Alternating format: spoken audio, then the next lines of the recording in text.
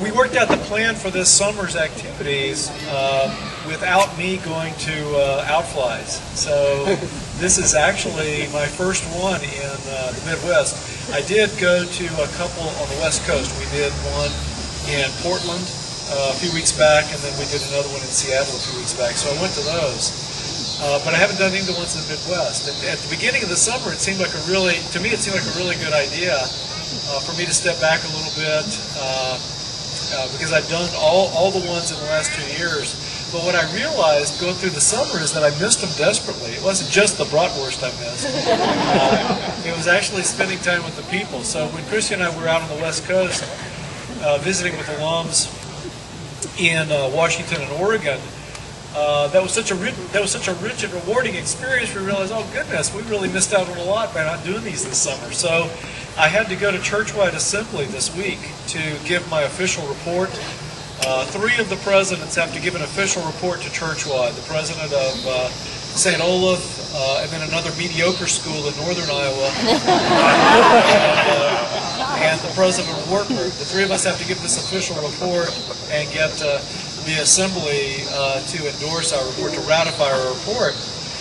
And the Churchwide, as some of you know, is in Orlando of all places this year. So I was looking at the schedule and I realized I've got to make it back for this Outfly. If I don't go to any of them, I've got to be back for this one because I just love them so much.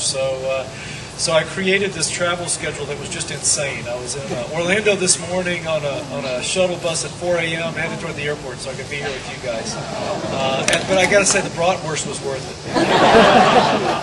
It's just terrific bratwurst. Hard to get good bratwurst in Orlando. Let me just say a couple of things. One of the things, I mean, I will try not to talk too long, but you guys know, once I start talking about Wartburg, I get kind of wrapped up. So maybe Lauren can wave at me at some point if I overstay my welcome. One of the nice things about going to Churchwide is that I do get to visit with other college presidents. Although there are only 3 of us who are required to be there, we had about 13 or 14 of us there, and we had lunch together yesterday. And one of the nice things about that gathering, we don't see each other all that often, but it's wonderful when we are together and when we start talking about issues that we confront, problems we confront, issues we're trying to address, opportunities we're trying to seize. Once again, it's driven home to me in those conversations, particularly the conversations not only with the presidents but also with the folks there from the church office in Chicago. We have a great liaison, Mark Wilhelm. They're at the Churchwide office in Chicago. But as we talk about our opportunities, our issues, our challenges, once again it's driven home to me what a wonderful gift Lutheran higher education is to America and to the world. There is something special about what we're trying to accomplish and what we succeeded accomplishing with our students and for our students. It was driven home to Christy and me when we were out on the West Coast. Again, we got to spend time with alumni from many, many decades. I guess we were with alums from the 40s. The Deers were at one of the events. And alums all the way up to, I think the most recent alum was from 2009. So I think Herman is class of 41 maybe, 42, something like that. So we had this huge span of alumni that we were spending time with on the West Coast. And again, it's driven home to us in that very vivid and personal way that our effort to encourage and equip young people to go out and lead lives of leadership and service that express their faith and learning, lives that make a difference in the world, that actually make the world a better place, is a wonderful thing we're able to do. I mean, we enjoy. I guess what we do at Wartburg College is probably the best work that could possibly be done. And earlier on, we had faculty and staff stand up. They get to participate in this work just as I do, and it's a wonderful gift that we have.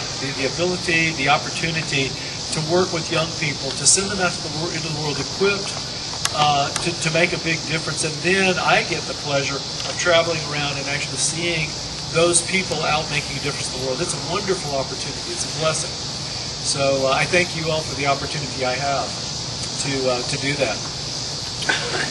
I want to encourage all of you. Of course, it takes no encouragement because the fact that you're here is indication enough that you don't need my advice. But I do want to encourage you, just stay connected with the college.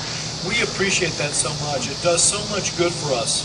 That connection that we have with alums, we take advantage of in so many ways. We send our current students out to connect with you for internships, for guidance in service projects, for advice when they're looking for jobs later on in life. So thank you so much for staying connected with us. Come often to every event you can on campus. I know many of you do, and I appreciate that so much. It is meaningful to be part of a college community that is a multi-generational college community.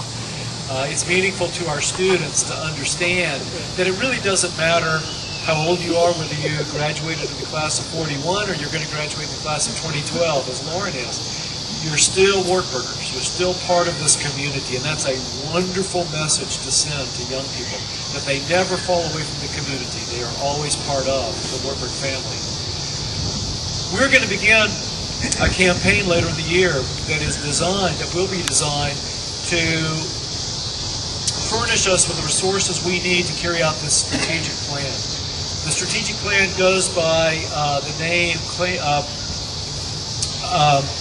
Living Our Learning, Claiming Our Calling, Transforming Tomorrow.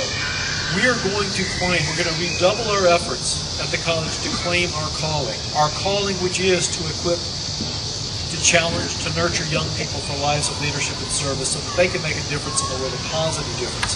In order to rededicate ourselves to that calling, we're going to be asking all sorts of people, alums and friends of the college, to support the college financially. I know most of you do support the college financially, and it's a wonderful thing that most of you do. We appreciate the annual giving. It's been a remarkable thing over the last couple of years to see annual giving increase despite these terrible financial challenges that we're all facing. Annual giving, the generosity of alums has increased at about a 10% rate for each year of the last 2 years. The number of donors has increased by several hundred in each of the last 2 years. That is a wonderful thing for us who work at the college to witness, because we know that each of those gifts is translated almost immediately into a new, renewed, or enriched opportunity for the students that we serve. We will be coming back to you in this campaign and asking for your participation in a variety of opportunities, whether it's the annual giving or scholarship giving or giving for other special projects. We would appreciate your giving us the opportunity to present you with opportunities. And then finally, I want to encourage you just to be, and I know all of you already are, but just a little cheerleading here, continue to be stalwart supporters and cheerleaders for the college. Todd Coleman often says, when I'm in gatherings with him, he often says there are 22,000 Wartburg alums out there. If every Wartburg alum just encouraged one young person, one high school student, to come and take a look at the college, to see if the college is appropriate for him or her for college education, we would have thousands of students, obviously. Maybe you don't want to carry that story out too far, but I mean the point he's making is that the real difference, the real reason that young people will come and take a look at the college and try to assess whether or not it's appropriate for their own goals is that personal touch. I mean, we send out all kinds of flyers in the mail, and we put advertisements in magazines, and we do videos, and so on and so forth. And all that's good, I'm sure. But the meaningful connection with young people is the kind of testimonial connection that only alums can give to students. So, to those of you who send students our way, high school students, to take a look at the college, thank you very, very much for doing that. But for those of you who maybe haven't done it in recent years, think about that as an opportunity that you might be able to seize. All of you come into contact with young people. Obviously, Wartburg College is not appropriate for every young person. One of the wonderful things about America is that we have this very diverse, robust higher education system or lack of system. That's a great thing. We have a form of higher education appropriate for every young person. But there are literally thousands of young people out there for whom Wartburg would be the ideal college location, for whom it would be the ideal choice. So just keep your eyes open for young people and send them our way. You don't have to do the hard sell. Just encourage them to come visit, and we'll tailor-make a visit for them here on the campus. We'd love to have them. For a young person who takes a liking to Wartburg College is a young person that we want to be part of the community. And then, let's see, I suspect I'm supposed to say something about the credit card and the license plate, but I don't know as much as I'm supposed to know. I know that we're very proud of the fact that we're now able to get a bright orange credit card.